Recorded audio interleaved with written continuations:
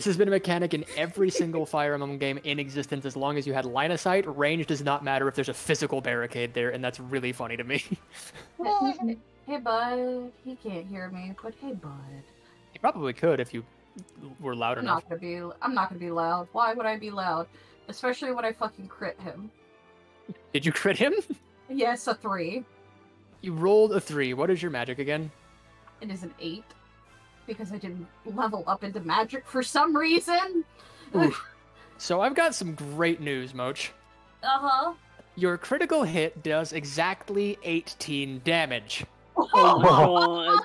Let me see if he can crit dodge really quick. He cannot. He's gone.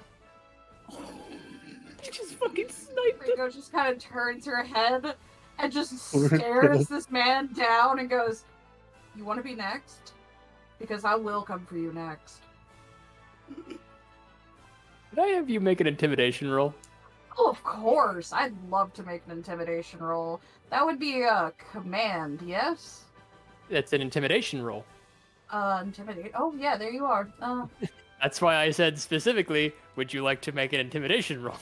I rolled an 8. A vape? I don't know! I rolled an 8! You need to get another... Yeah, I gotta find... Loaded?